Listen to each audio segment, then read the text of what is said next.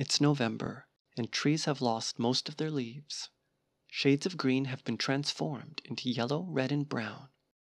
These leaves now cover the ground and drift by in streams.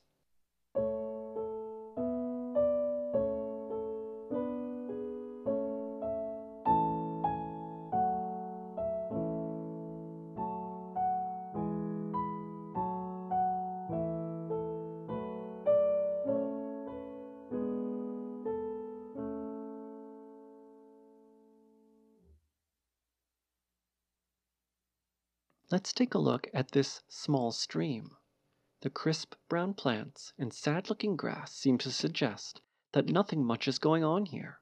But if we are patient and look more closely, we would realize that there are amphibians nearby.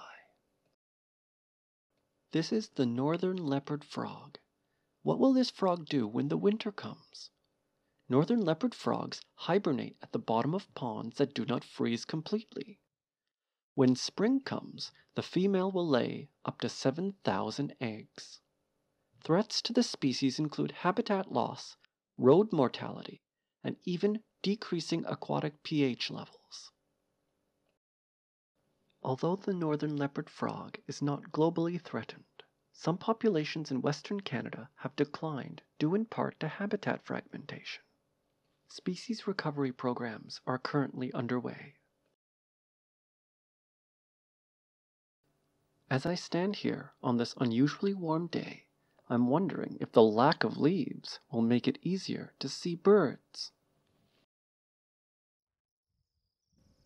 This bird is the Bohemian waxwing.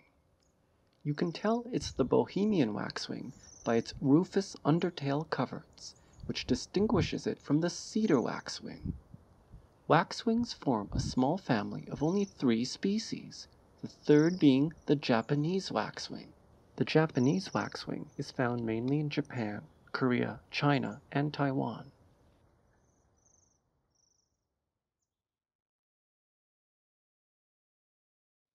Down on the ground, the visible parts of plants are mostly dried husks.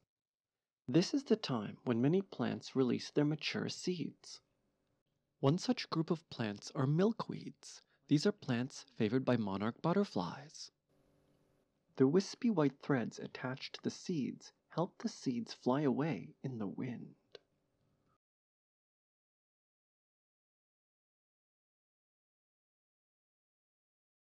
I'm not even sure what this plant is because it's so dried up.